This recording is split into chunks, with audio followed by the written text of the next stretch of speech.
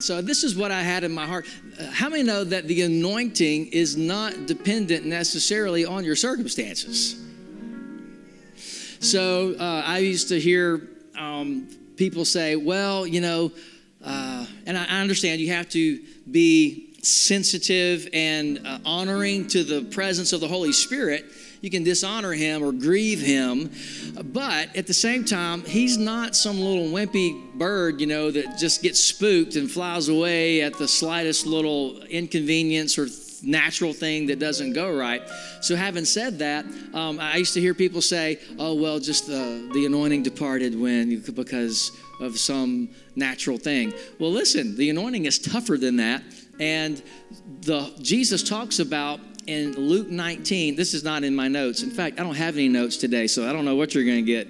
I just know it's going to probably be in Philippians chapter 3.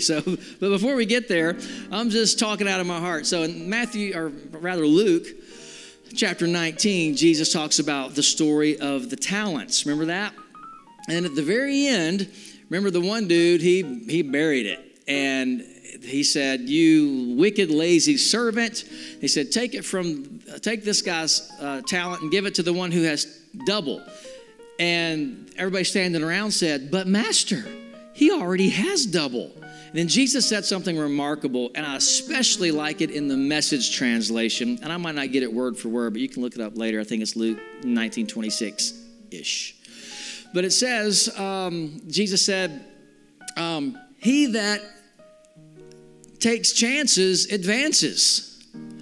And he didn't say this, I'm throwing this in, but even a turtle has to stick his neck out to move forward. You know what I'm saying? And then Jesus went on to say something like this in the Message translation. He said, you can step out and take a chance and get more than you ever dreamed of. Or you can play it safe and end up holding the bag. You don't want to end up holding the bag. Now, we often compare that or liken that unto natural things, resources, money. And it definitely has a huge application there for sure. But think of it this way. This is what the Holy Spirit was revealing to me this morning. What if you took that whole story and likened it or compared it to or applied it to the anointing on your life? So maybe you just got a little anointing, but don't bury it. Use what you've got. Because how many know we serve the master who is in the business of doubling what you have? Anybody take double favor on your life? How about double wisdom? How about double prosperity? Double joy, anybody? I'll take a double shot of whatever he's having. Amen. So I'm just excited. So I think we just have to sometimes press the envelope a little bit when it comes to the anointing. What is the anointing, you might say? It's the burden-removing, yoke-destroying power of God that he makes available to those who serve him. And so we have a supernatural presence of God in our life, on our life, in our life, that will reverse the works of darkness. Now, how many of there's a lot of darkness out there? But what did God say in the very beginning? He said, let there be. What if God would have stepped out in eternity and said, man, it sure is dark out here. We would have gotten more darkness.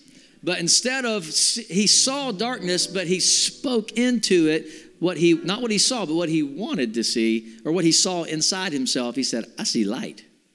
Let there be light. So you got to speak into your situation, even if it's just a big, dark void, and say, you know what? I know the will of God. How many know you do know the will of God, don't you? Anybody not know God's will? Okay, good. Nobody was brave enough to raise their hand. I was just going to tell you, all you got to do is pick up a copy and read it. Read the will, and you'll know God's will.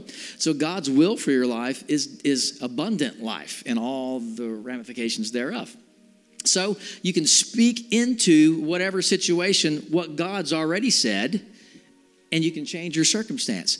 I had somebody ask me not long ago, maybe a year ago, but there's a doctor, PhD guy, and somebody that I really like and respect. He said, but I have a question for you, Pastor Cooley, and that is, how do you word of faith, guys? And it was very dramatic.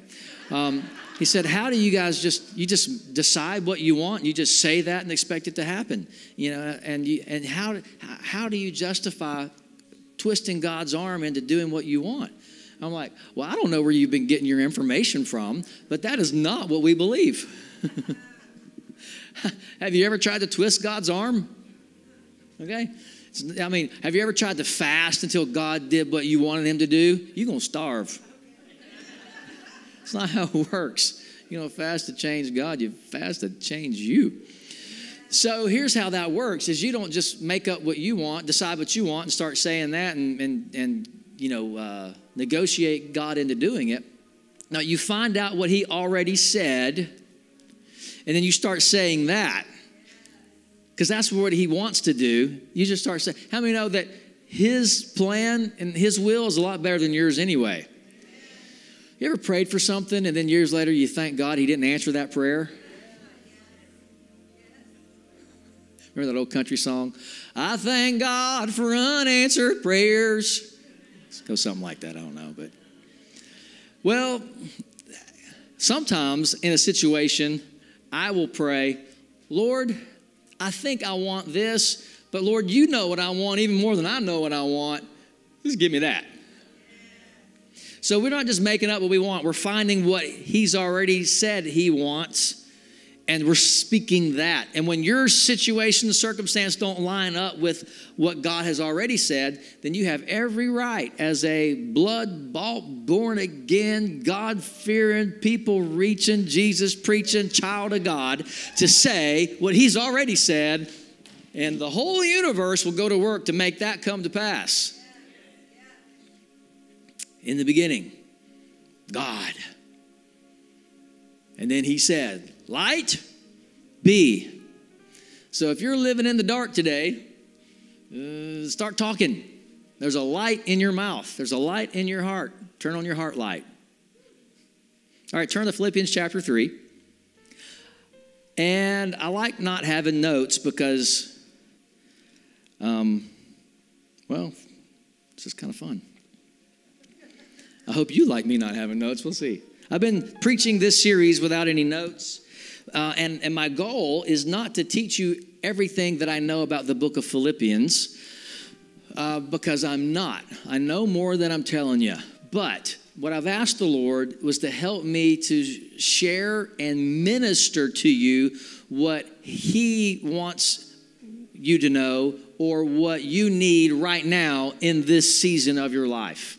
So when we say the Word of God, the Word of God is on three levels.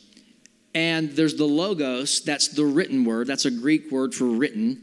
And then there's the Rhema, R-H-E-M-A, not Rhema, Rhema. And it means the spoken word. It's actually Rhema. It's breath involved. And then when God speaks, it's by the Spirit, and there's always breath.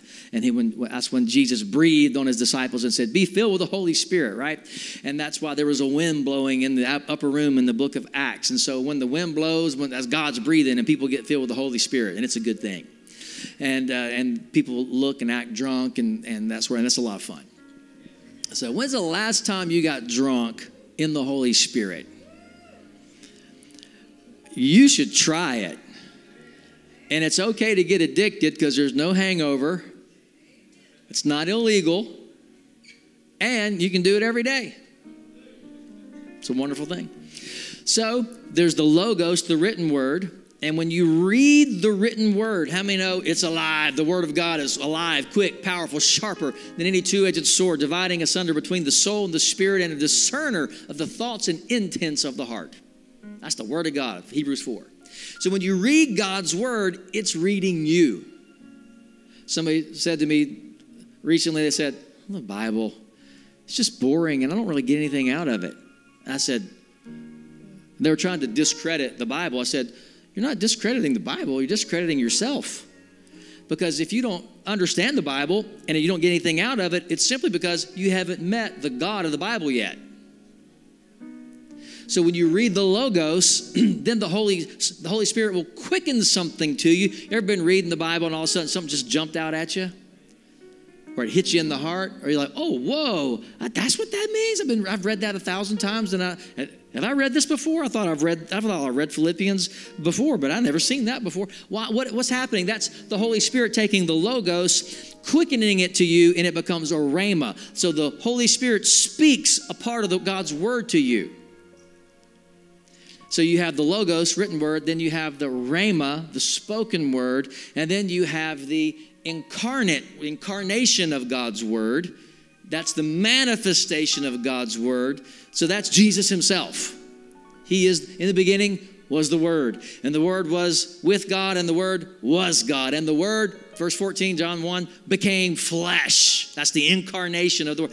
Did y'all know that we are supposed to become the incarnation of the Word of God to everybody around us? So you read it, the Holy Spirit speaks it to you, and then you go and live it. So that's the Word on 3 levels. And I'm inviting you, challenging you to start living the Word of God that way. If you're not experiencing God's Word on those 3 levels, then you're stopping short. And trust me, from a guy who's been short his whole life, you do not want to stop short. You want to press in and go all the way. All right, let's go to Philippians chapter 3, verse 1. You believe in God with me today? Finally, my brethren. Now, let me just warn you, Paul's a preacher, so when he says finally, that means he's got 2 chapters left. Okay? Finally, my brethren, rejoice in the Lord. He says that a lot in this book, about 16 times. Now, remember, prison ink, he's inking this letter from prison, and he's like, hey, I'm in jail, but I'm still happy. Rejoice in the Lord. For me to write the same things to you is not tedious, but it's safe. How many know sometimes we need repeated instructions, don't we? And then he says, beware 3 times. Beware, beware, beware. Beware of dogs. Now, I don't know if you know it. If you've ever been in somebody's yard and it says, beware of dog. That's where that sign came from, was from this scripture right here in the Bible from Philippians 3. That's not true. Beware of dogs. Beware of evil workers. Beware of the mutilation. So this is all the same person or people group he's talking about here. There was a group of Judaizers, which is not just Jews. These are Jews that believed on Jesus, but they started thinking and preaching that you had to keep the Jewish law if you were going to be saved. Now, let me just step out and say something really bold, but it'll help you. It'll be like a bumper rail in your life. Have you ever been bowling and they put the bumper rails up? You just do better, don't you? Okay, so I'm going to help you do better. This is a bumper rail, even though you might bump up against it and go, oh, I don't know if I like that. Well, you might not like gravity, but it's not going to change for you. So this is a truth. I'm going to speak it in love. Anytime anybody, any group, person, religion, just fill in the blank, they add something to accepting Jesus to be saved, it is called a cult. Yeah, you got to call on the name of the Lord and be baptized in our church. Or you got to call on the name of the Lord and you've got to be circumcised. Or you got to call on the name of the Lord and anytime they add something to it, that's what the Judaizers did. Now, they said, they would come in behind Paul and they would say, okay, yeah, Paul, what he preached Jesus, but you also have to keep the Jewish law. Now, the Jews couldn't even keep the Jewish law. How many know Jesus is enough? Jesus is just all right with me. Jesus is just all right. That's a good song. We should do that one Sunday. Where's Isaac? All right, so can you imagine the altar call today?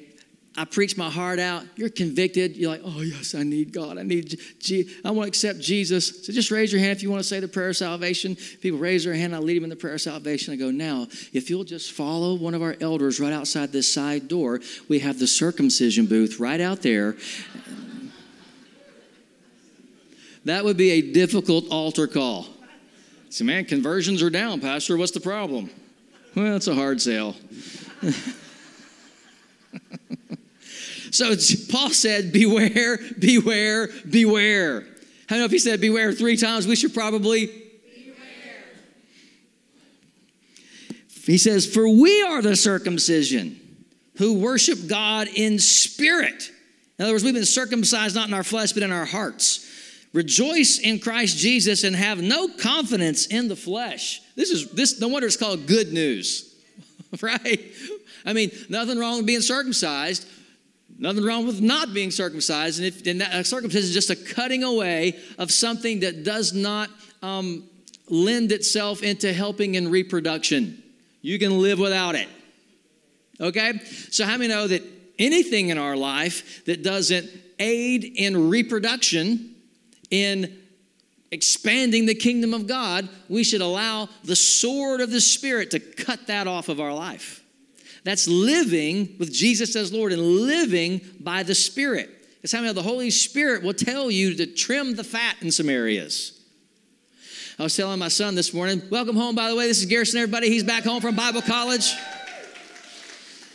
was telling him this morning, I said, here's my Sunday morning ritual, because you're going to be doing this one day. It'll be your ritual or something, you get your own ritual. But here's what I do. I say, Lord, I submit every area of my life to you. Every area of my life. I just present it to him. And not every Sunday, but there are some Sundays when the Lord says, every area? Yes, Lord, every area. Okay, well, what about that area? It's like, ooh. And he so delicately and kindly points something out that I need to tweak or adjust or cut off or press into. And it's not always, something major, like, Kevin, you need to quit snorting cocaine. Well, okay, that's obvious, and I don't do that, by the way. But, that would be obvious. Or, Kevin, you need to quit chasing women. Well, there is one woman I chase, and she lets me catch her. I like it. But I'm not talking about major things, but how many know that the Lord He'll speak to the little nuances of your life because He loves you, and He's like, here's how I can help you get more spiritual horsepower out of your life if you'll make this tweak. Everybody say this with me. Say, small tweaks, giant peaks. So sometimes just a small adjustment, man, it makes all the difference. All right, so Paul says here, he says, we are the circumcision who worship God in spirit. Rejoice in Christ Jesus and have no confidence in the flesh. For though I also might have confidence in the flesh, if anyone else thinks he may have confidence in the flesh, I more so. In other words, Paul's like, y'all, I'm the man. I was the man.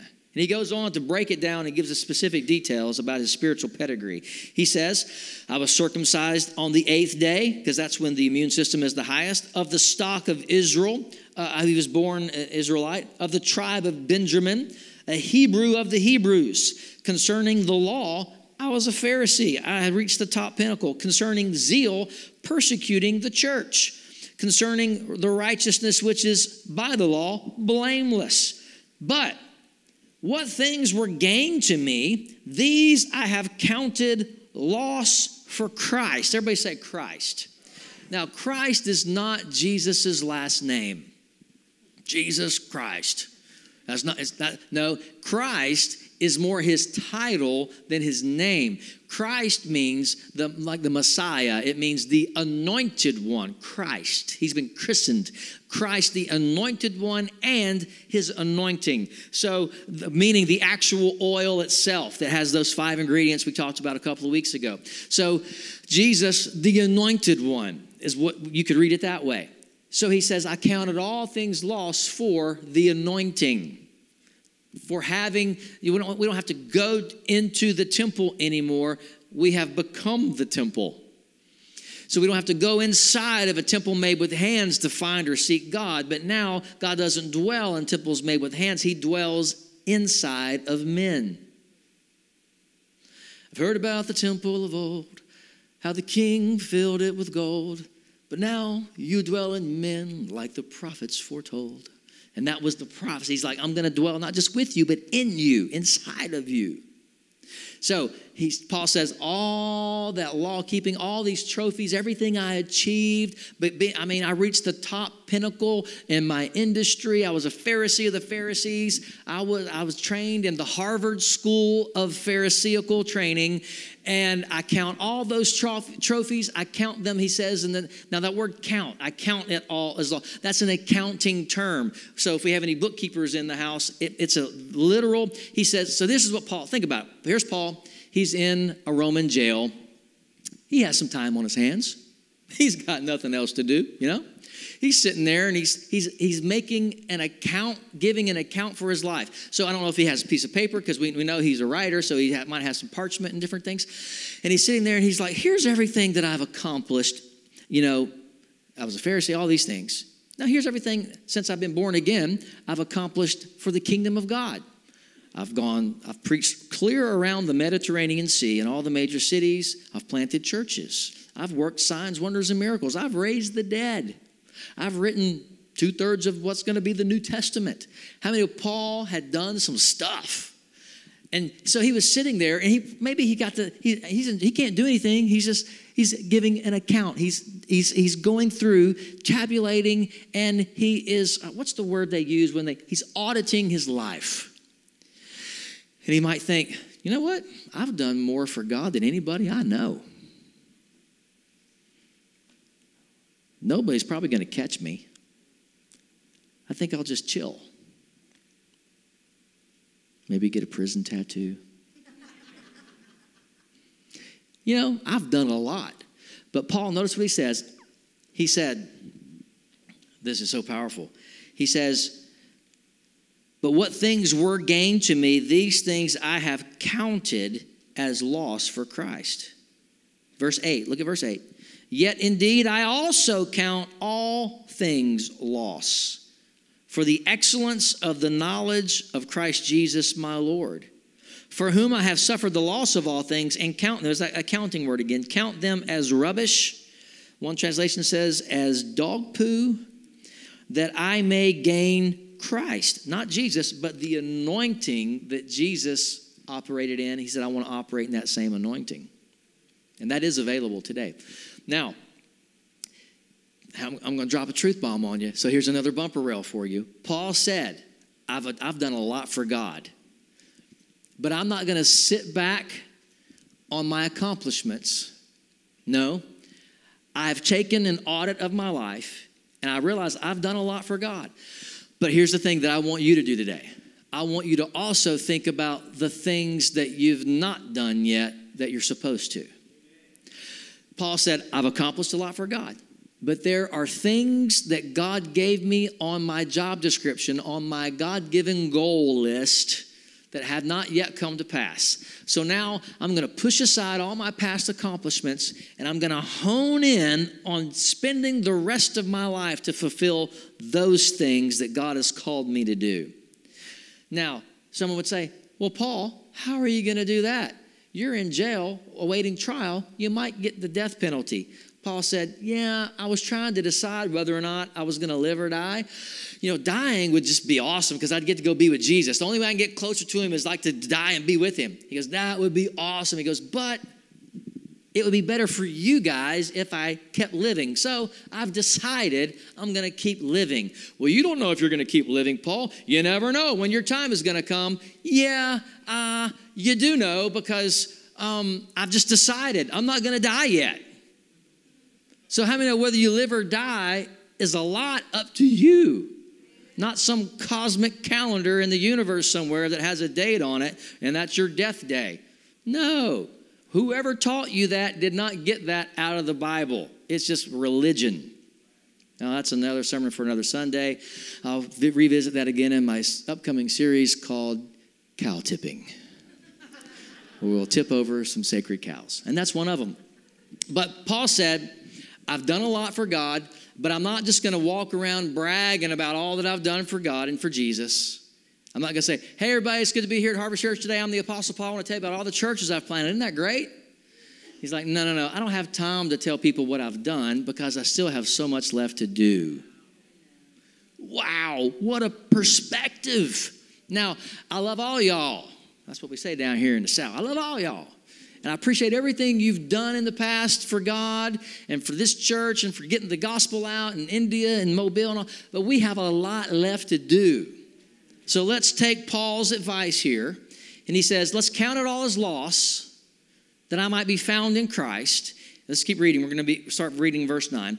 That I may be found in him, not having my own righteousness, which is from the law, but that which is through faith in Christ, the righteousness which is from God by faith. Here we go. That I may know him and the power of his resurrection and the fellowship of his passions, being conformed to his death, if by any means I may attain to the resurrection from the dead. One translation says, that I may attain to the resurrection of the dead, even while still in the body.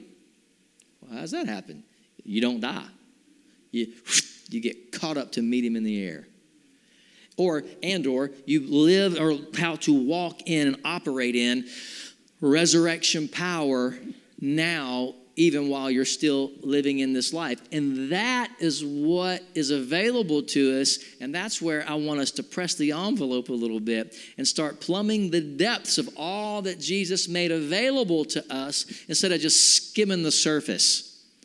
What do you mean skimming the surface, Pastor? Oh yeah, Jesus is my Lord. I go to church, I give him the offering, and I'm going to heaven. Okay, that's great, but that's just this much of what's available to you. Don't you want more? I mean, some people don't. They're like, no, I'm good. And I think those people are going to live under a bridge in heaven. Because you're saved by grace, but you're rewarded by works. So let's be good stewards of the talents he's given us, the abundant life, the eternal life he's given us. And let's not just get enough of it to get saved and go to heaven. That's great. But why just get saved and go to heaven when you can walk in resurrection power and you can lay hands on the sick and they'll recover, and you can pray in a heavenly language that the devil doesn't know what you're saying, but you're praying out the perfect will of God, mysteries revealed, when you can, in fact, be shown things to come by the Holy Spirit, and you can prepare, and whether it's in the economy, whether it's in your business, whether it's in your family, whether it's just don't go home that way, go this way. Well, wow, there was a big accident. How did you know to avoid that? Well, I didn't, but the Holy Spirit said go home this way. And so, or have you ever followed one of those little still small voices the still small voice, and you got home and you're like, well, nothing happened. Well, that was the point. God was trying to make sure nothing happened, because you don't know what would have happened had you gone the other way. So just listen to that. Don't get paranoid, and go, oh God, what color socks should I wear today? No, I mean, just you're walking in peace. You're led by those that are led by the Spirit of God. They are the sons of God. They are the daughters of God. Come on, everybody say, I'm God's kid. So you know him. Jesus said, the Holy Spirit, you know him. The world doesn't know him, but you know him, don't you? You know the Holy Spirit, don't you? Because he lives in you. And so let's live that Spirit-filled, Spirit-led, abundant life. Not just, I go to church and how many of the devil goes to church? Not this one, but he goes to church. I don't let him in. So, and you can't. So there you go.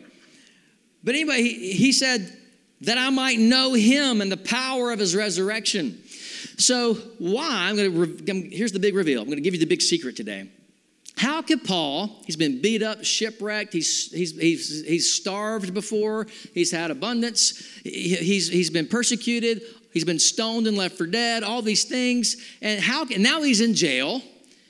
He's sitting there waiting to go on trial and possibly receive the death penalty. And how can he 16 times say, rejoice? Again, I say, rejoice. I'm just so full of joy. I'm just so excited to get back to work for God. How can he go through all that and still have that? Man, people betrayed him. People rejected him. People followed him from city to city to persecute him. People that he loved and discipled turned their back on. How could he go through all that and still be Paul, walking in joy? The joy of the Lord is my strength. How could he do that? This verse tells us that I might know him. It's your relationship with God that sustains you and that activates all of the fruit of the Spirit in your life. Amen. They are presence activated. In his presence is what? Fullness of joy. So if you see a sad Christian, you know they hadn't been in God's presence lately. It's a tell. And then we don't judge people for that or criticize them for that, but we could exhort them. And we grieve with those who grieve. We rejoice with those who rejoice. But as we're grieving with those who grieve, we put our arm around them and we escort them into the presence of God. Let's go to God in prayer about this. Because, wow, when you get in his presence, that's when the joy starts flowing. And the joy of the Lord is your what? Strength. So if you lose your joy, you lose your strength. If you need to get your strength back, get your joy back. How do you get your joy back? Get in God's presence. It's that simple. Knowing him. Knowing him. My wife and I, we try to have coffee together every morning. And we don't do it every morning, but we get pretty close. And we just sit there and drink coffee and we talk. And there's no agenda. We just talk. And it could be about any number of things. But we connect. And so that's that connection. And then what was it? It was something this weekend. We had an aha moment about something in our life. Oh, so I have a tendency to get overwhelmed when if a room is a mess or the kitchen's, I'm like, oh my God, where do I start? But once you get me started, I'm going to work and I got a plan and it's going to get done. Now, she has a tendency, she comes in and goes, oh, hey, honey, it's no big deal.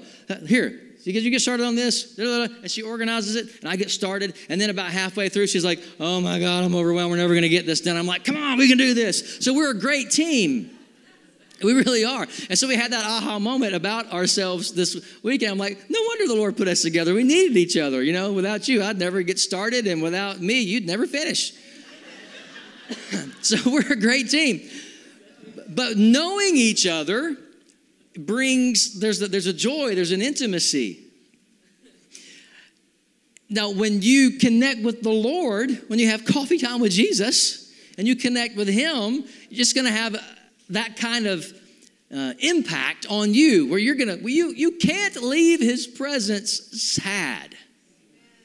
You can't leave his presence discouraged. I guess you could choose to, but if you listen to what he's saying and get in his presence, it's going to affect you.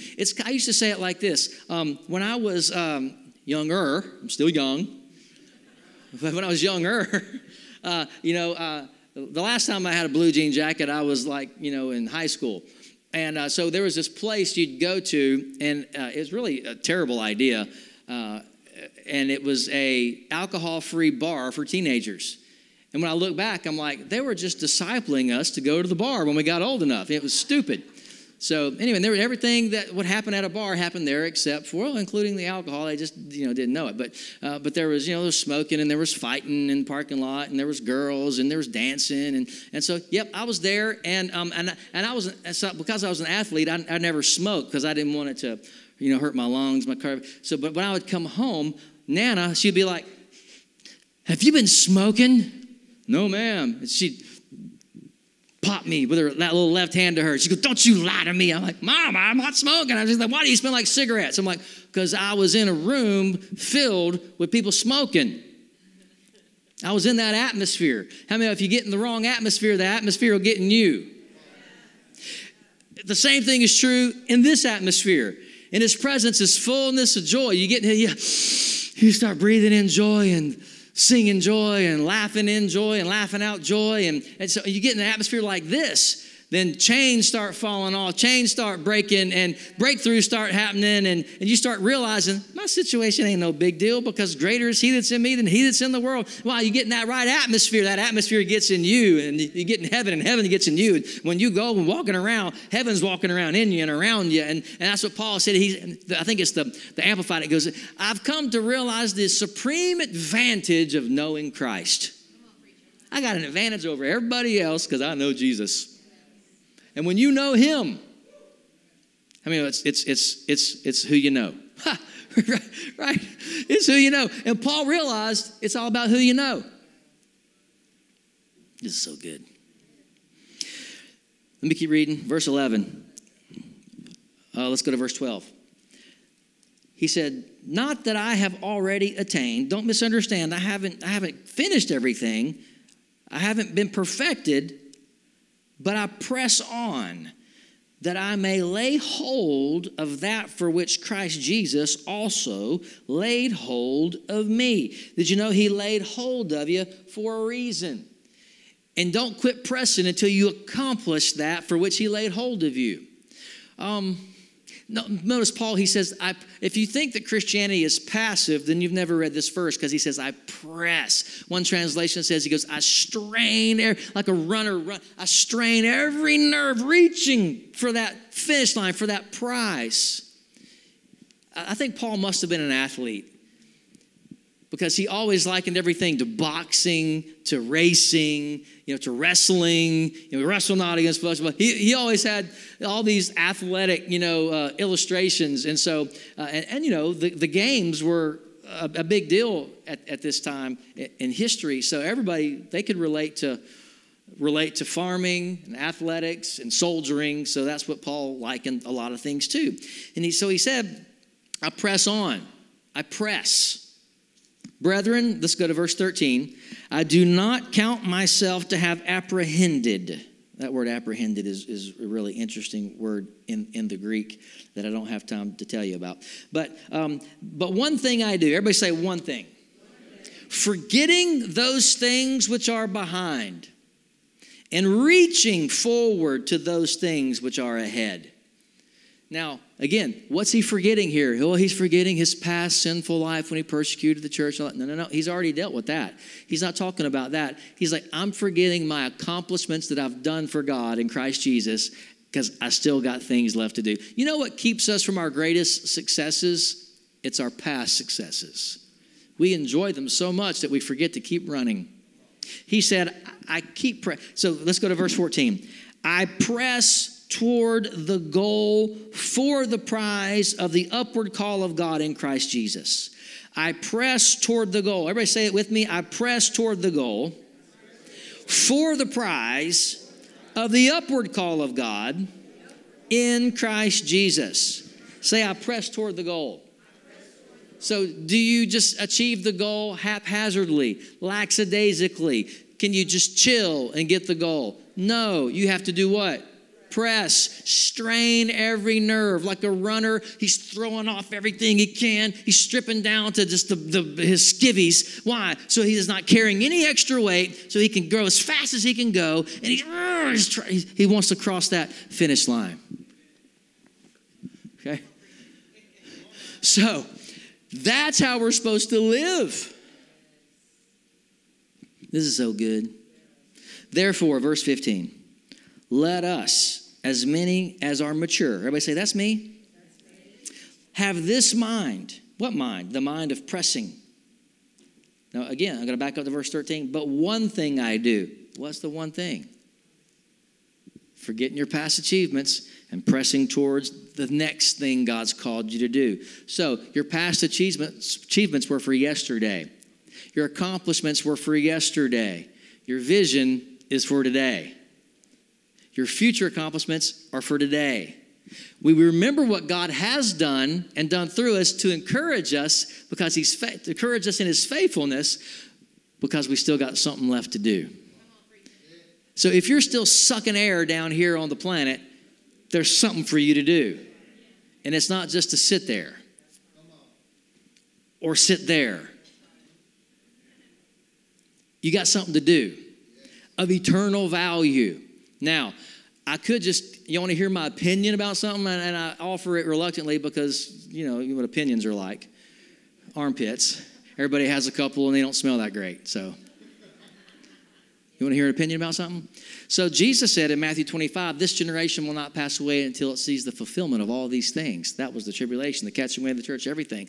Well, if Israel is the timepiece, the fig tree can a nation be born in a day? Well, yeah, in 1948, Israel was born in a day. If a generation is 80 years, then 80 years from 1948 is when? Any mathematicians in here? 2028. So that means the greatest outpouring of God's Spirit the world's ever seen, the greatest influx of souls into the kingdom of God that the history has ever seen. Billions of people are going to come to the saving knowledge of Jesus, and the church is going to be caught up to meet Him in the air, and the tribulation is going to start and be finished before that generation passes away. So who cares who our next president is? We ain't going to be here for the whole 4 years anyhow. That's my opinion. My opinion. Some are like, whoa. So having said all that, what are you going to do? It's the last days. What are you going to do with the time you got left? So, it's not. I've been hearing this the last days for 50 years. Well, let me put it to you this way. It's your last days. You only go around once. What are you going to do? What would you do differently? I'm not saying that you listen to me with balance here. What would you do if you knew that in the church age we had about 12 to 18 months left? Would it change your behavior in any way? Would it change your value system in any way? Would it change how you give? Would it change how you live? Would it change how you treat your neighbors? Would it change how you interact with those kids at school? What would it change? Some people are like, I would go charge up all my credit cards. No, that's stupid. That's foolish. I'm not saying be foolish. What would you do of eternal value if you knew? Okay, I'm sorry. I just dropped a bomb on y'all, and y'all are looking at me funny. But verse 15, therefore let us, as many as are mature, have this mind. And if any one of you think otherwise, God will reveal even this to you. I love Paul. He's like, I'm right. And if you think otherwise, God will show you that I'm right. What a guy. Verse 16, nevertheless, to the degree that we have already attained, or to the degree that we've already arrived, let us walk by the same rule. Let us be of the same mind. Brethren, join in following my example, and note those who so walk as you have us for a pattern. So he's like, follow me as I follow Christ, basically. Isn't that right? So he's like, if you don't know what to do, just watch me. Wow. You know what my prayer is that I could say that of myself to you. Now, I'm not saying that I've attained to that, but that's my goal. Now, you know what else I'm praying? That you would be able to say that too. Hey, y'all not sure what to do? Just watch me. Just watch me. All right. You got your Bibles there? You reading with me? All right, let's go to the next verse. Verse 18, for many walk, of whom I have told you often and now tell you, even weeping, that they are the enemies of the cross of Christ, whose end is destruction, whose God is their belly, and whose glory is in their shame. Why? Why are they living that way? Because it tells you, who set their mind on earthly things. Did you know that whether you are making an eternal impact in the kingdom of God or you're just a flesh pot, it all goes back to where you set your mind. What do you think? You got to think about what you think about. Because your flesh, you can train it to serve God, but it's like training a wild animal. Okay? Even once it's trained, don't trust it. It'll turn on you in a second. Paul said, make no provision for the flesh. Whew.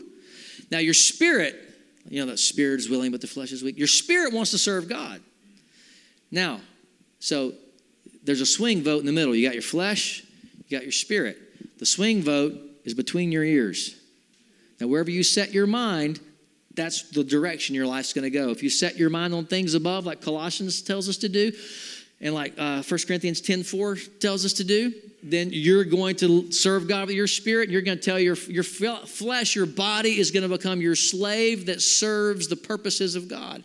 Now, but if you set your mind on fleshly things, on earthly things, then your spirit, you're going to become a slave to your flesh instead of your flesh becoming your slave. Anybody listening to me this morning? Telling y'all how to win.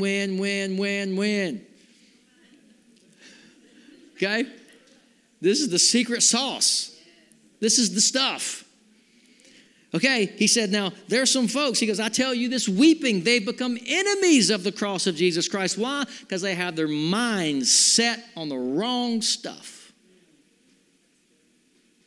All right.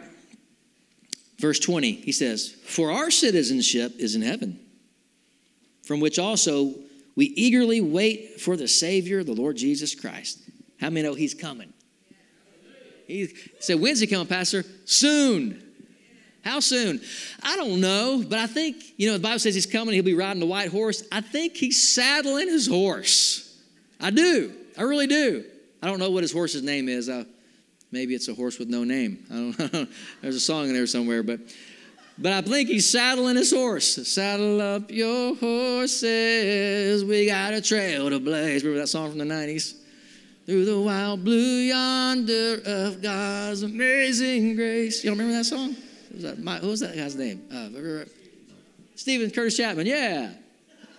He was the dude, man, in the 90s. All right. Riding through the desert on a horse with no name. For our citizenship is in heaven. Everybody say, I'm from heaven. Turn to your neighbor and say, I'm heavenly. I guess you are. Our citizenship is in heaven. So, guess what? How important, it is important, but how important is it for a citizen of heaven who the president of America is? I mean, we should vote our conscience and vote our biblical value, all that, yeah. But ultimately, we're not from here. Well, what if the wrong person gets in office? They will. They will. Pastor, are you prophesying? Nope. Just telling you. Just telling you. So whoever gets in office, how much is it going to impact us as citizens of heaven? Well, what if the economy goes to pot? We're in a kingdom economy. Okay, I've done gone to meddling now. Let me get back to the word. All right, verse 21. We're waiting for the Savior, the Lord Jesus Christ, who will transform our lowly bodies. Woo, man.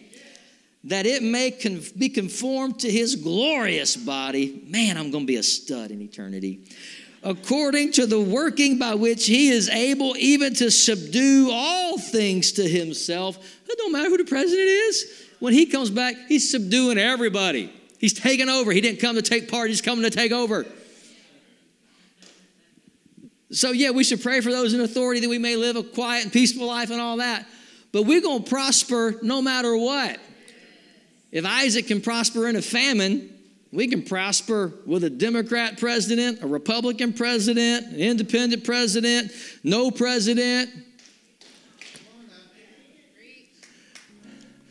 We are not of this world. This is years ago, I was in the mall. And this guy had one of those alien T-shirts on, like the oval head, silhouette of an alien. And I went up to him. I said, hey, I like your shirt. He's like, here we go. I'm like, I am one. He's like, you am what? An alien. He's like, I said, no, I really am. He's like, what do you mean? I'm like, I'm not from this world, man. And he was like, okay. He just backed away slowly. I was a youth pastor then, so I was ornery. I liked messing with people. But, we're not. The Bible says that we're aliens. We're just passing through. It's pretty cool, isn't it? We're born again. Jesus is the new Adam, the second Adam, the head of a new race. Old things are passed away. All things are become brand new. And all these new things, it goes on to say, are from God.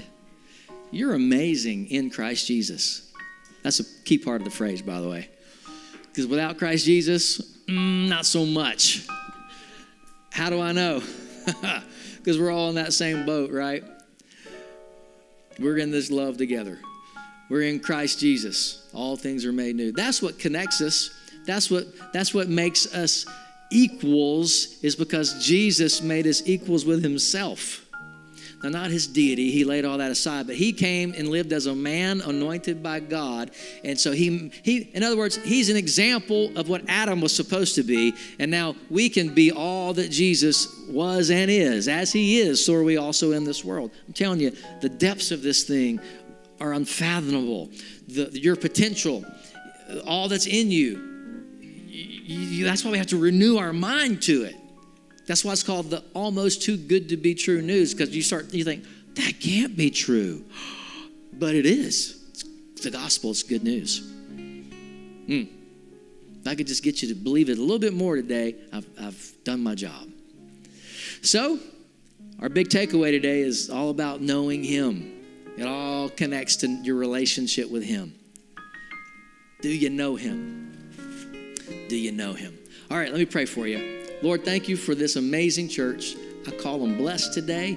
And I just ask right now that you would convict each and every one of us of the part of the Scripture that you want to massage into our spirits and into our minds today, that our minds might be renewed and that we might walk more like Christ walks, live like he lives in the anointing that reverses darkness everywhere we go. If you're watching us today or you're in the room today and you've never made Jesus the Lord of your life, I'm going to lead you in the prayer of salvation. Would you just invite God into your life? He'll change everything. He makes all things new. Would you pray this with me right now? Say, Dear Heavenly Father, I repent of my sins and I ask, Jesus, save me. I call on your name. Thank you for dying in my place for my sins. They buried you, but on the third day, God raised you from the dead. And I say, Jesus, you're my Lord. I am yours, and you are mine. Fill me with your Spirit. Give me power to live this new life. In Jesus' name, amen, amen, amen. If you prayed that prayer, you just got ushered into the kingdom of God. Amen. Amen.